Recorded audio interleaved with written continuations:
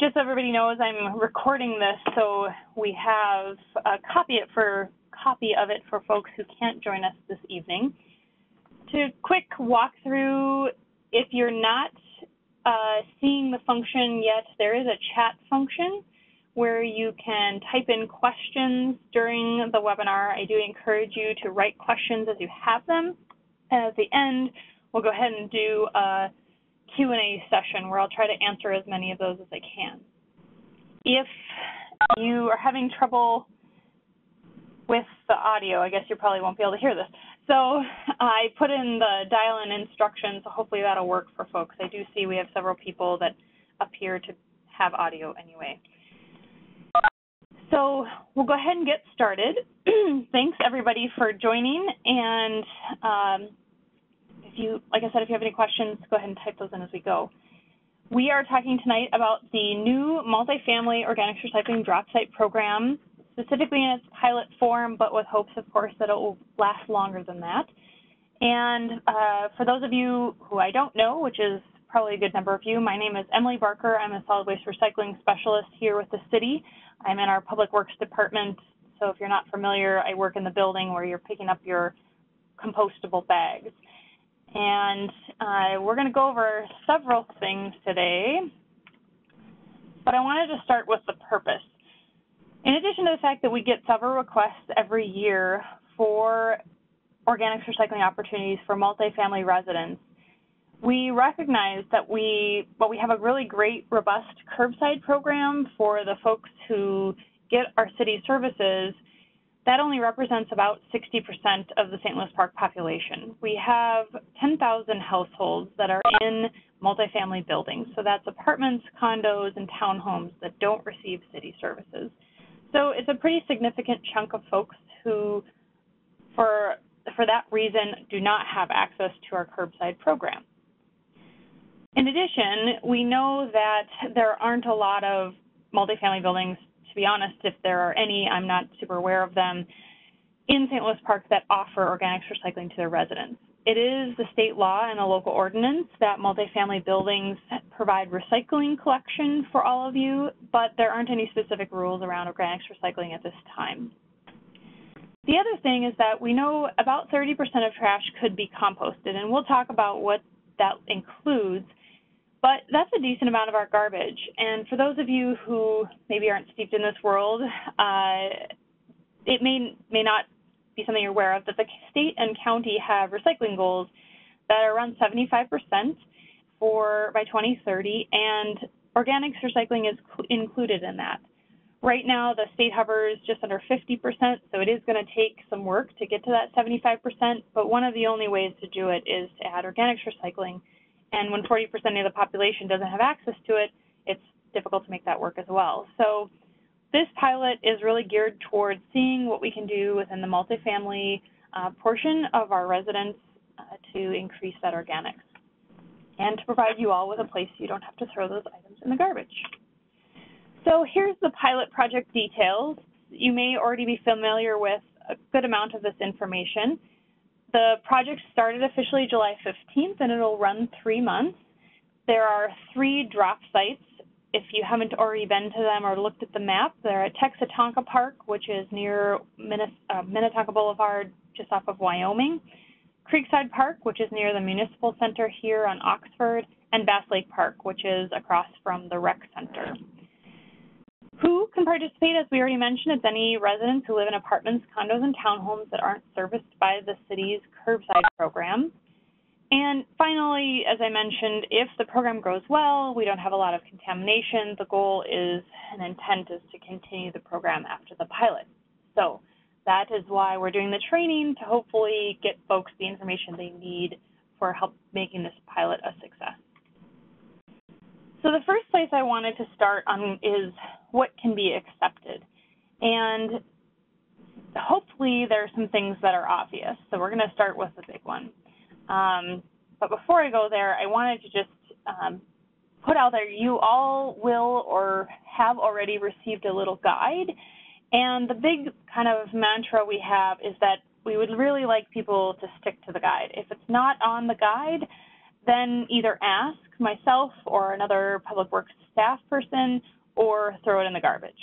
And this is really important that we prevent contamination. I'll show you what that looks like again in a few slides, but for those of you unfamiliar with the composting process, it's not like recycling. They are able to sort out a few contaminants within the recycling world. The mechanization is very different. The composting world is much more complicated, and when they get bits of plastic and stuff like that, it's harder to get that out. And a reminder that the product they're making is something that people want to put in their garden or for planting projects, or we use in our roadside projects. So we really want to keep all of the contaminants out. So what can go in? The first big category is, of course, food. Hopefully you all knew that. The one thing that might be a surprise for any of you who maybe have done backyard composting in the past is you can really put all of it in there. So it's not just the veggies and the fruit scraps that you maybe have done backyard, but it includes all of the meat, fish, seafood, bones, any dairy, eggshells, and eggs, pasta, rice, beans, bread, cereal, flour, nuts, and shells. So it's a whole host of things. This includes any raw foods as well as cooked foods. So maybe it's the banana peels or the orange peels, or maybe it's the leftovers that you forgot about in the back of the fridge. That we all have that happen sometimes, and this is one place that you can put it instead of the garbage. Other things that come out of your house or your home that you'll be able to include are some other, mostly things out of the kitchen. The big ones are coffee grounds. If you're a coffee drinker, the grounds and the filters, most of those are paper filters. I'm admittedly not aware of any ones that aren't reusable that are not paper, so those are all fine. Tea bags, do watch, there are some that are a synthetic plastic, so we want to watch for those, but kind of that typical paper tea bag is just fine. Any paper napkins or facial tissues, paper egg cartons, toothpicks, chopsticks, things like that, and any cut flowers that you may have like in a vase in your home. The other category, and this is the one where it gets confusing, so if it's something that just is difficult and isn't something you want to worry about, that's fine, but we do want to make people aware of the certified compostable packaging. And the big thing on this is I want folks to look for the BPI compostable logo. You'll see that up in the upper right-hand corner of your screen. And there are a lot of products out there these days. It's become more common because there are more manufacturers making these products, but also here in St. Louis Park, we have an ordinance that requires restaurants and other food establishments to use recyclable or compostable items when they serve food, if they're not using reusable items. And so many places have gone with compostable items, and you'll see here a couple of examples from some of restaurants in St. Louis Park. On the left is a cup example, so you see the logo there on the bottom of that cold cup. Some of them don't have the logo, but they'll say compostable. And you can see that middle cup there says certified compostable. There are a few unlabeled items that are unlined, and those types of things would be like pizza boxes, like a greasy pizza box that's too dirty to recycle. And so that's one example there. The clamshell you see above the pizza box, you'll sometimes find those where they're not labeled, but they're just a fiber-based clamshell. Cutlery is one of the trickiest pieces. There, unfortunately, for several years were some items that were really problematic. They were not, in fact, compostable, and some of them, they caused a lot of problems at the compost facilities. When you are either buying these, say for a party or for your personal use, make sure you look for that BPI logo or other indications that it's certified compostable. If you get it from a restaurant, which admittedly there aren't very many of, but if you get those, make sure you ask or verify that they say compostable. Unfortunately, phrases like biodegradable or made from plants by themselves don't indicate that the product is compostable, so you really want to look for that language.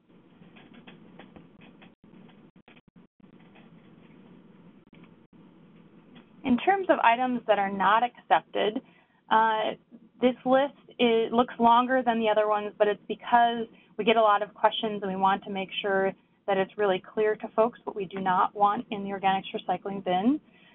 So the first one is recyclable. So these things should go in your recycling bin at your apartment or your condo. So any glass, metal, plastic bottles, things like that. Another item that unfortunately causes some confusion are frozen food boxes. These aren't great. The recyclers don't want them, and the composters don't want them either. So whether it's a frozen pizza box or like a microwave dinner, those items need to go in the trash. Some other plastic line items that are unfortunately a problem include that kind of takeout pail that's in the bottom left of your screen. These, unfortunately, to our knowledge, there really aren't any compostable ones out there, and they are all plastic lined. So the plastic is actually like on the inside as a water, or like a grease or moisture barrier. So those items, unfortunately, would need to go in the trash. Same thing with any plates that are like a decorated, so the one in the bottom right-hand corner, anything with print that generally has some sort of either chemical or plastic involved to prevent moisture going through them. So those are all ones that need to go in the trash. There are paper plates that can go in the organics recycling. Typically, I always tell people there's those like really thin ones you get that you almost have to use a couple of them to keep them from leaking. But if it ever says grease resistant or something like that, leak proof, that's a pretty good indicator that it is not compostable because there's some sort of plastic involved. So in general, we again encourage you to look for that BPI logo or some sort of indicator that says certified compostable. The other things that we don't want in here are fast food wrappers. So I mean like sandwiches from a sandwich shop or hamburgers, things like that. Unfortunately, those often also have a plastic lining. Food and packaging. This is unfortunately something we see a lot where somebody's cleaning out the fridge and a bag of carrots have gone bad, they're partly rotten, and people don't want to open the bag, so they just throw the entire thing in there. Unfortunately, that bag is going to cause contamination, and the carrots may or may not break down anyway. So we really need, if you're not able to empty bags, then that needs to go in the garbage. But otherwise, you'd open it up, put the carrots in the organics, and the plastic bag in the trash. Same thing with any sort of chip bags, granola bar wrappers, candy wrappers, those are all garbage. A couple other things we really don't want to see in the organics are diapers. There are occasionally claims out there, there's some biodegradable ones, but there aren't any accepted by composters here in Minnesota. The other thing is pet waste. This is a really common question we get. Unfortunately, the compost facilities are not allowed to take pet waste, so specifically dogs and cats. If you have animals, those things need to go in the garbage. And the final thing is yard waste. Well, our curbside program does accept yard waste. If you have friends that you know in homes, we do have yard waste in that program, but with the drop sites, we are not accepting yard waste because unfortunately it just would fill the carts up way too quickly. So if you are, say, in a condo where you have a little garden, please do not include any of that yard waste in with our program. So this is a picture of what contamination looks like. The city does a couple of sorts of our organics material, usually twice a year, and this is admittedly concentrated. It's all the contamination that was pulled out during a sort put together, so unfortunately this wasn't just one load. But a few things you'll see here. First, non-compostable trash bags. Sometimes what I think happens is that somebody empties things out and they don't realize, like another family member that's not typically used to emptying things takes the wrong bag and puts it in there. Sometimes it's an accident. Hopefully with this pilot project that won't be the case because you'll actually be putting it in your vehicle and driving it somewhere. But just be careful with bags. You really, really need to use compostable bags, and I'll talk about that in another slide. Here's an example of the food in the bag, as I mentioned previously, and then a freezer box from like a TV dinner. So those are some things we definitely don't want to see because it does make a big problem for our compost facilities. The next thing I wanted to talk about is how exactly you set this up in your home. I have had some folks ask, what kind of container should I use? Where do I put it? How do I make sure it doesn't smell? So really the thing I suggest is figuring out what works for your household. It's going to be different for everybody. In my house, we have a pull-out bin in our cupboard that we decided to use for organics because our trash is so much smaller. We put that under the sink. So you may have something like that. If not, you may want to make space under your sink, or some people put it on their countertops. There are all sorts of different containers out there specifically made for collecting food scraps in a kitchen. You'll see those couple middle photos are some examples. There's plastic ones, there are metal ones, there are fancy porcelain ones with carbon filters and all sorts of things. And they all work, they'll all work if it works for you. So I would invite you to check it out. You can get a lot of these online. There are stores locally that sell these options as well. But really just find something that works for you. It doesn't have to be an expensive thing. The picture on the right you'll see is just an ice cream bucket. And this is another really great option if you want to just find some sort of pail you can repurpose. I know many people repurpose the cookie buckets from the state fair. That's a nice, good size. But find something that works for you. If it doesn't work, trade it out later. One thing I wanted to put out there, some people worry about the smell. This is typically not an issue because something to remember, it's the same material you would have been putting in your trash. So it's not different than your trash, it's just sorted out. But it does help to have a little bit of airflow. So if you get something with a lid, make sure it's got some air holes, things like that. Some people like to put stuff in the fridge, and that keeps it from smelling as much, so you can put it in a pail and then maybe wait to put it in your compostable bag until you're ready to take it to the drop site. So that is one option if you prefer that. Of course, that requires space in your fridge, but that's something that works for some folks. So in terms of compostable bags, as I've mentioned several times, BPI certified is a must. I just realized I didn't actually say what BPI stands for. Somebody asked me that earlier today. BPI is the Biodegradable Products Institute. This is an independent nonprofit that does certification that products, compostable plastics in particular, have been tested and that they actually break down as they say they will, and that they don't leave any toxic or harmful residues, that they just break down the same way that food and other items break down. So this is the main entity in the United States that is recognized for doing that certification. There is another group called Cedar Grove. This is actually a compost facility out west that actually does testing themselves. They are much less common, especially the further you get from the West Coast, but you will occasionally see their logo as well, or their name. The big thing here is that regular plastic bags are contamination. So whether it's a grocery bag or a bag from your newspaper or any other plastic bag that's not certified compostable, this is a garbage bag. It's not intended for organics. Unfortunately, you'll see here, this was a picture I took from one of the drop sites the other day. This is a non-compostable bag, and unfortunately is contamination.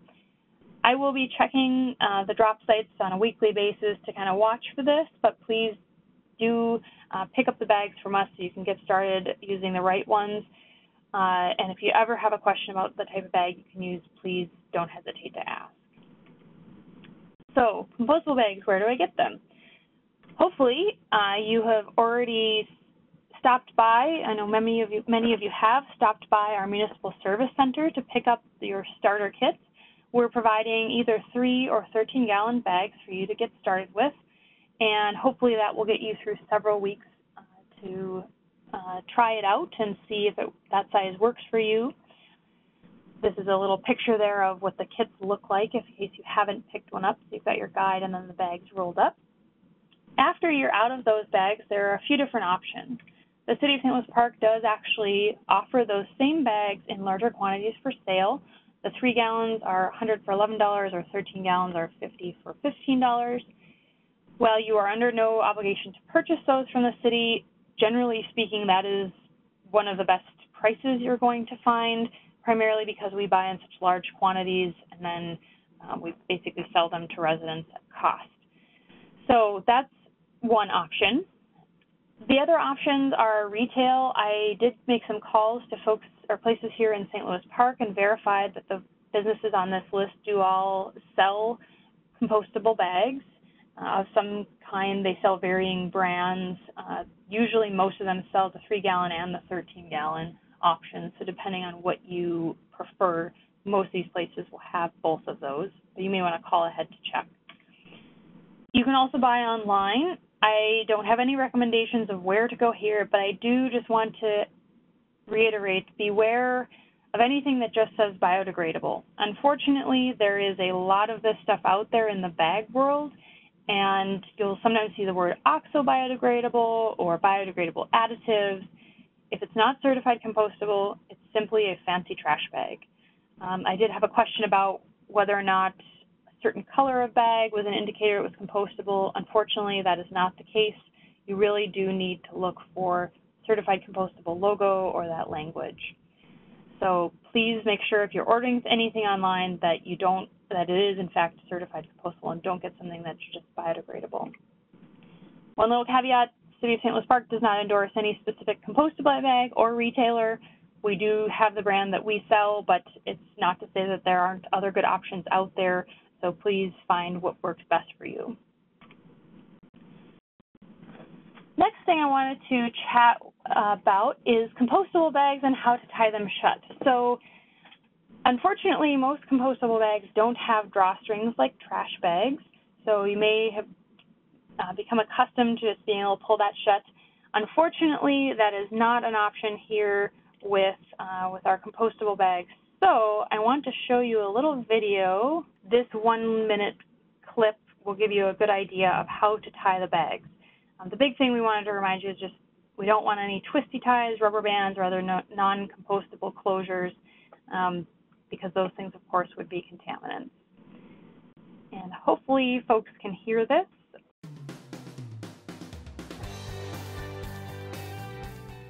So I'm going to show you now how to tie the bag.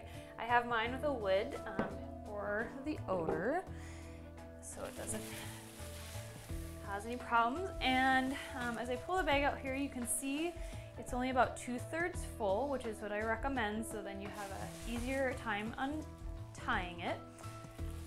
And what I do is try to kind of get things down toward the bottom, squeeze out a little bit of the air, and just do an overhand knot. Nice and tight. Another option, if your bag is a little fuller and you can't do the overhand knot, if you roll the top down a little bit so you have a nice closed top, and then you can bring these two end pieces together and tie them and do a couple overhand knots as well. So hopefully folks could hear the audio on that. If not, I will definitely send out the link after that so you can watch it again. But as you can see, there were two options that might work. And I personally do the second option. I find it to be a little bit easier, but it's really up to you what you're able to make work. So the next thing is where the sites are. I know some of you have already used the sites as I've checked the bins, and we've had some usage already, which is really exciting. But here is the map. I sent the map out to everybody in the welcome email.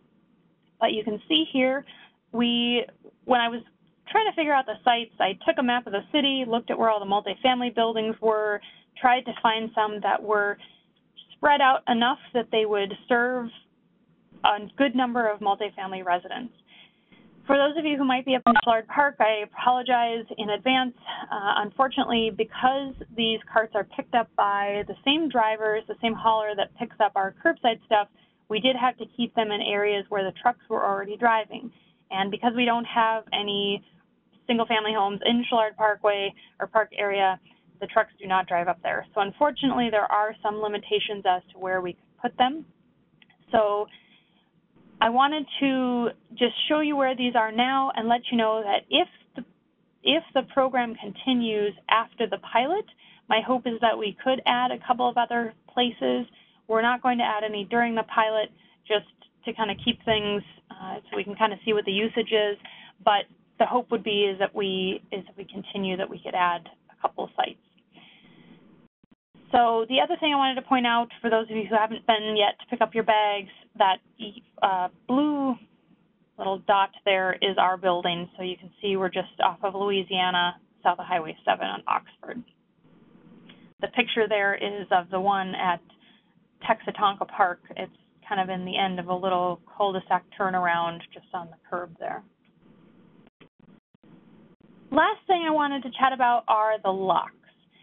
For those of you who have not used the carts yet, we do have them locked, and the primary reason for this is contamination. Because these locations are at parks, we really wanted to make sure we didn't get pet waste or cigarettes or other things that should not be going in the organics recycling. And so we're actually following, Minneapolis has a drop site program as well, and we're following their lead in adding locks. Now, we've selected a combination lock.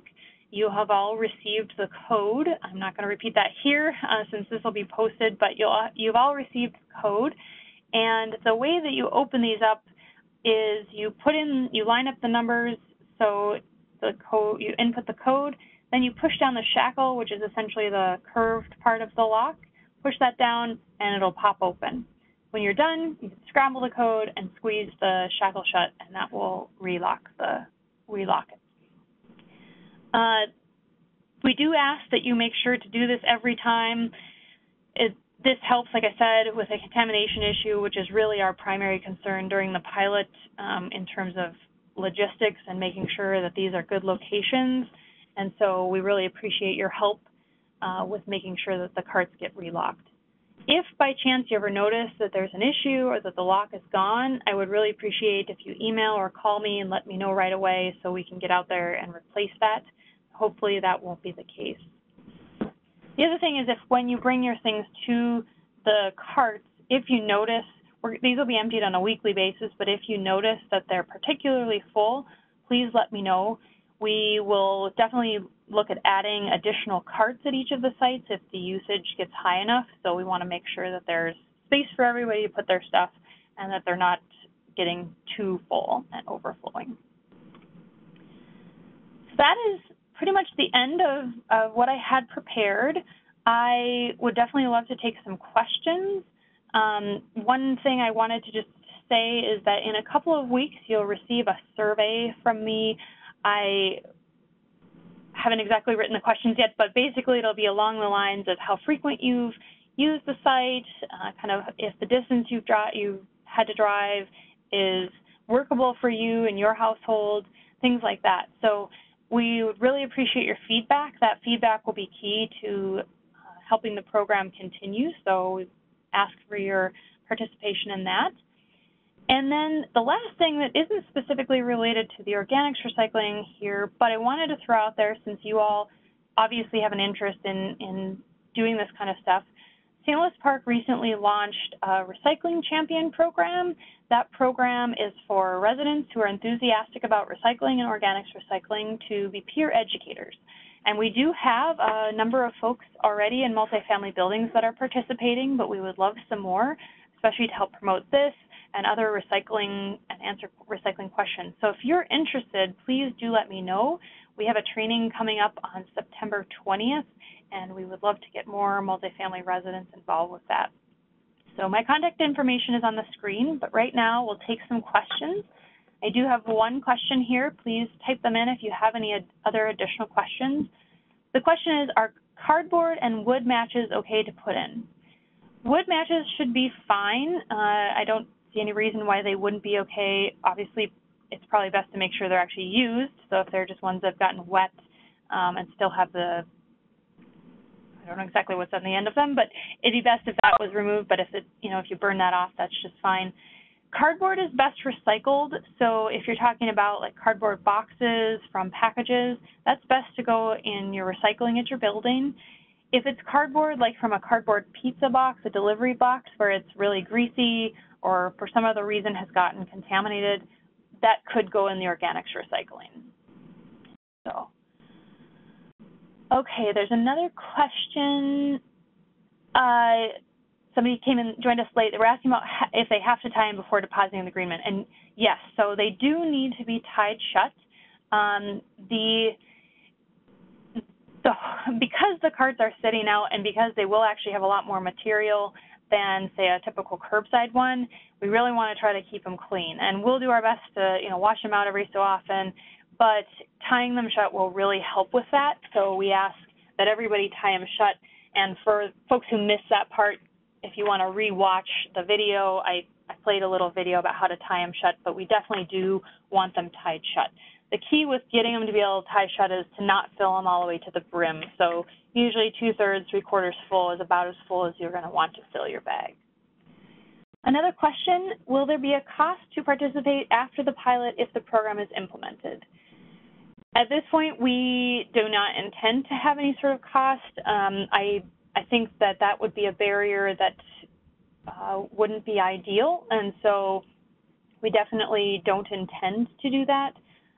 We know the county has some potential support for encouraging organics in multifamily buildings, so we're hoping that it may be that we can't provide the compostable bag starter kits indefinitely, but at least for the pilot we'll do that. But in terms of actual participation, we do not intend to charge for it. Another question, one of my bags was leaking, so I double bagged it. I assume that is okay.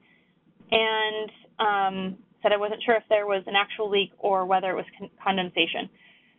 So as long as it's compostable bags, that's just fine. The compostable bags are just fine to double bag, and that does occasionally happen. It's a good question. I know at our house, sometimes if we have a lot of coffee grounds one week, or if, say, I've done a bunch of cooking and I have a lot of veggie waste and it's really wet, I will get some kind of seepage.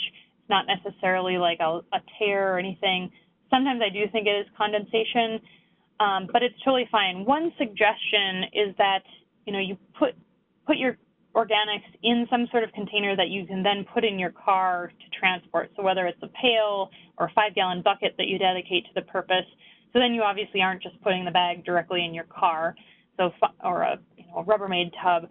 And then if it leaks in the cart a little bit, that's okay. So don't worry about using another bag in order to prevent a little bit of leaking in the cart. We just don't want everything to come out into the cart if a bag is untied. Okay, so the next question is, would the city be able to run a pilot in existing HOAs, I am assuming that's homeowners associations, with more than a specific number of units, like 100? I'm assuming that that's like a pilot at the building where we would have carts at a building. So unfortunately, we are not able to offer the carts at buildings that are that large because we can only do carts in the way that our program, we do have some small multifamilies, like 8 units or less, that do participate in our program. The challenge is that we can only do carts, and we have to limit how many we provide per site, and so it gets a little bit tricky. That said, if this is something you're interested in and you know that you have good interest at a building, we would definitely be happy to sit down with your property management and see if they would be able to add the service. Hennepin County has some great funding and support for getting these types of programs started at multifamily buildings. They'll actually help pay for the cost of the hauling and compostable bags for a period of time, as well as help do education. And we would love to see that. I know it's not practical at every building because of space reasons, but the county definitely is interested in seeing more multifamily or organics recycling, so there is definitely support for getting those programs started. But in terms of the city program, because we only do carts, we can't offer dumpsters. It's a different kind of truck that picks up a dumpster than a cart. We're not able to offer that for large buildings. So somebody asked, how many are participating now? That's a great question. I actually meant to say that when we started. I'm really excited. In the first week and a half of promotion, we have 65 households signed up, which is really exciting. I was not really sure what to expect. A lot of you saw the article in the Park Perspective and on Facebook and Nextdoor, and so I'm very happy with the response. We would love to have more people during the pilot, of course, to keep it going, but 65 is great in the first week and a half. I don't know how many people have actually dropped material off. Of course, it takes a little while to get a bag together, About, I think, a fourth of the people have actually picked up their bags. I know some people already had some compostable bags that they already had. But yeah, it's very exciting. So thank you all for being part of that. Next question, do you anticipate the carts will be locked ongoing after the pilot? This is a good question. If you are familiar with the Minneapolis program, they were able to unlock some of the locations.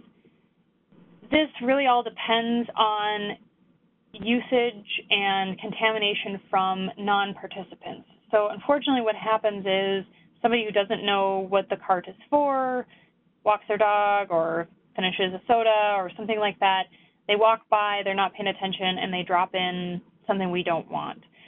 So it really kind of depends. So for example, at the Creekside site, there is a trash and recycling nearby that hopefully people would use instead. But at the Bass Lake site, the cart stands alone, and so we definitely risk contamination.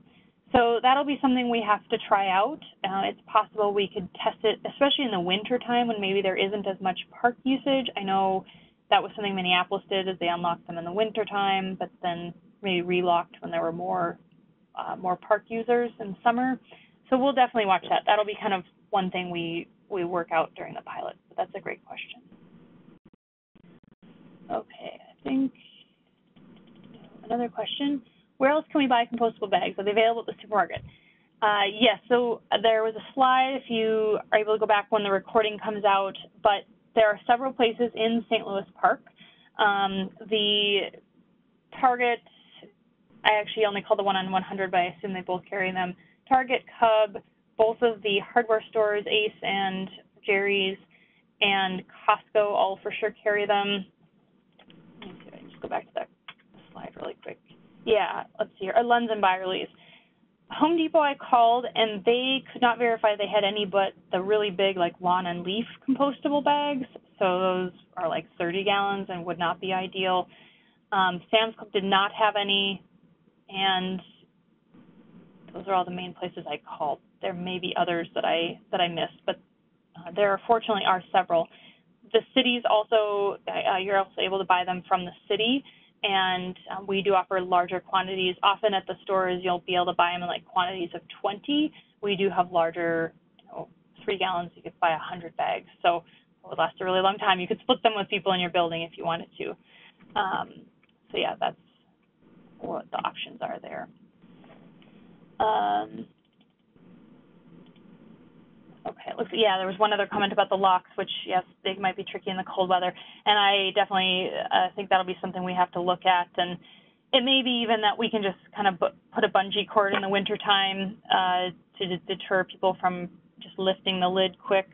So we'll see how that goes. But, yeah, we definitely know that the cold weather poses some potential problems with locks. Okay, well, I don't see any other questions. Does anyone else have any final ones you want to get in? Of course, we always have our emails that I'll be sending out.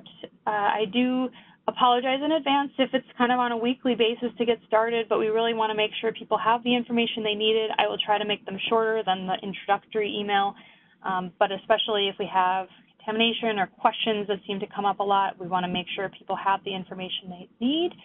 And then it'll just be kind of periodic about after that. So thank you again for participating both this evening and in this program. We really are, I've been with the city for just over a year and really excited to get this going. We've been wanting to do it for a while, and so it's very exciting to have the support and the response that we have. So thank you, and if you ever have any questions, please do reach out. And with that, have a great evening.